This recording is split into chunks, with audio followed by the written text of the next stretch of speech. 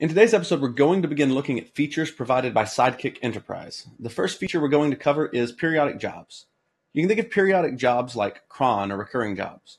You can register jobs with a schedule on startup, and Sidekiq will guarantee that they get started at the appropriate time and are not duplicated. Let's get started. We're using the Sidekiq Batches project. It's been tagged with before episode 005.2. So first, we're going to enable Sidekiq Enterprise.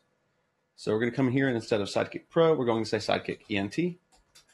And we'll install it with bundle.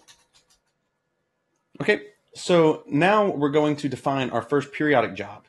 So we'll clear the screen. First, we're going to make a worker that just outputs with puts. So we'll open up app workers puts worker and just define it really quickly. Then we'll configure the periodic jobs in Sidekiq's initializer. So we're going to open up config initializer sidekiq.rb. And I'm going to just call Sidekiq. Oops, don't need that to be a comment. We'll configure the server. And we'll set periodic to something, and we get this manager back. And if you want to know how these arguments work, well, first off, mgr.register is how you register a periodic job. And then you pass it a cron tab string. We'll come back to that. We want the puts worker to run on this schedule. It will retry twice, and it'll go into the default queue, which, as you might guess, is the default, but you can specify a queue that way, and I wanted to call it out. And so inside here, and I'll just use single ticks, we're going to use cron tab syntax. If you're not familiar with it, you can read up on it anywhere, and this will adhere to that syntax. If you didn't need options, you don't have to define them, right? So you can just do this, but we will leave this. And in general, this is the same as this. So register some cron expression, some worker class, and then some job options. Okay, so we're going to start Sidekiq and see how this works. So I'll make a new tab. Okay, so we're going to start Sidekiq. And we can see a few things. So we can see, first off, that it is managing one periodic job. You can see that we're running Sidekiq Enterprise.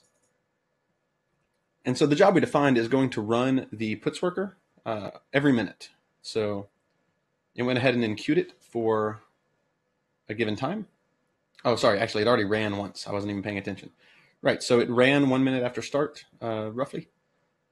Actually, looks like 29 minutes after start, because it runs actually on the minute, not every minute from the beginning time, because that's how cron works. You specify an actual timestamp. So it ran there, and then it's going to run again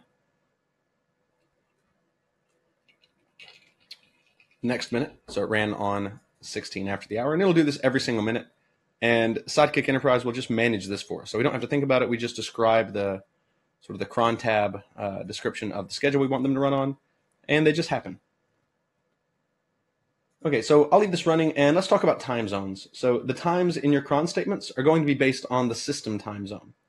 If you want to specify a different time zone, you can pass it as the TZ environment variable. So I will go ahead and kill Sidekiq and show you an example. So we could say TZ equal America, Los Angeles, and then Sidekiq. And that would specify that time zone. Anyway, so we saw periodic jobs being worked and coming out. I'm going to have sped up the video, so it won't have actually taken a minute between them, but you can see on the timestamps that that's when it happened. Okay, so something you can do with this and that comes up fairly often is you might want to run dynamic jobs. So you want to use the scheduler, but let a user create their own jobs and sort of specify the job that they want run. So there's an easy way to do this. So you can create a migration. We'll call it create dynamic jobs. And we'll open it up. And I'll just put a table definition. We don't need to talk through it. And so this is basically it. I'm going to take these away. This would be, for instance, if you wanted to track multi-tenancy or you needed some kind of security checks. So I'm not going to do that because we're going to do something very basic. And so we'll do that, and we'll make a new worker. And I'm going to just copy and paste this from the script. We can talk through it. Okay, so what it does is finds each dynamic job that should run sometime in the future, and it will push that job. We don't need an account ID or a user ID, so I'm actually going to just not put that bit in there. So we'll push the job with the Sidekiq client, and then we will parse the cron, and we will update the next runtime for the job. So hope that's clear. Basically, this is going to manage this list of dynamic jobs that someone has defined, and it keeps track of when they should run next so that they're not all on their own cron. And so then you would have your initializer for Sidekiq.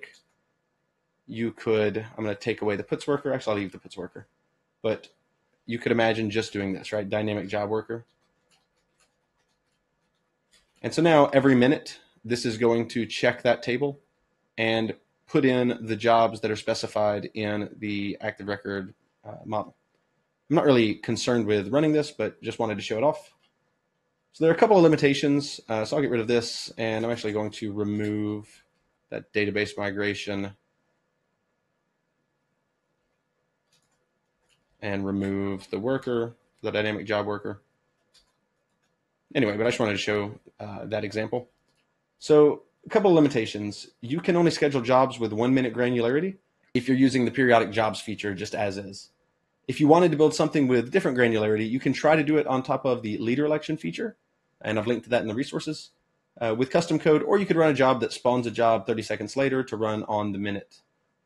So if you wanted to run something explicitly at 30 seconds after every minute, you could have a job that either slept for 30 seconds, which is not what I would do, or spawned a job that should start in 30 seconds when this cron tab fires.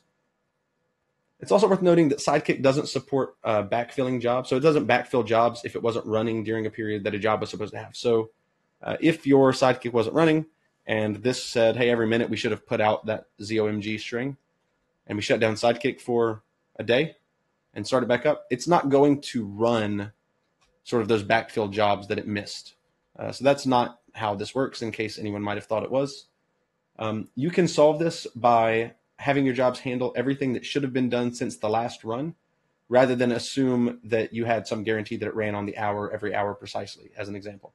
So if you had an hourly report, the job itself should actually check to make sure that all of the hourly reports until this one have been run. And if they haven't been, it can just run the ones that it missed, and that way it'll catch up. All right, so there's also API support. So we can open up the console and we can list our periodic jobs. So I will say Sidekiq periodic loop set .new. And so here are our loops. And so I can say loops.each. I call this a lop in the script. I'm just going to go with that. And so we can print out some values off of this. So we could just lop.inspect. Probably is easier than printing off all the individual values. Except for no, because that's how it does that. So we'll print the schedule, the class, the loop ID, the options, and the history for each loop. And so here we see that we have a puts worker scheduled every minute. This is the loop ID. Here are the options. And this is the history of it running. So it ran a couple of times when we were there before, and that's nice. And the actual inspect value of the loop is the loop ID. All right, so you can also see these schedules in the web UI. So let's go ahead and kill this. And I believe I have Firefox open. I do. We don't need it yet. Okay, so I'm going to make sure that we've mounted the enterprise version of the web interface. We probably have not. So we really want to just change that to Sidekiq-ENT web. Everything else stays the same. And so we can run the server. And now if we visit in the browser at localhost 3000, /Sidekiq, we can see what's scheduled, which is not what I'm looking for. Sorry, we want to look at cron.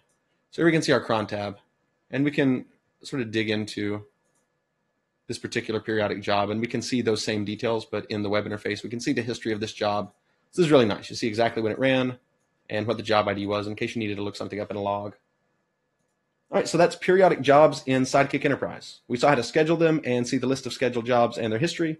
We saw an example of how you can do dynamic schedule jobs if you need to provide that to your users, and we learned their limitations. There's detail on the wiki walking through how you can provide the dynamic job scheduling if you wanted to look into more detail. And anyway, I hope you enjoyed it, and I'll see you soon.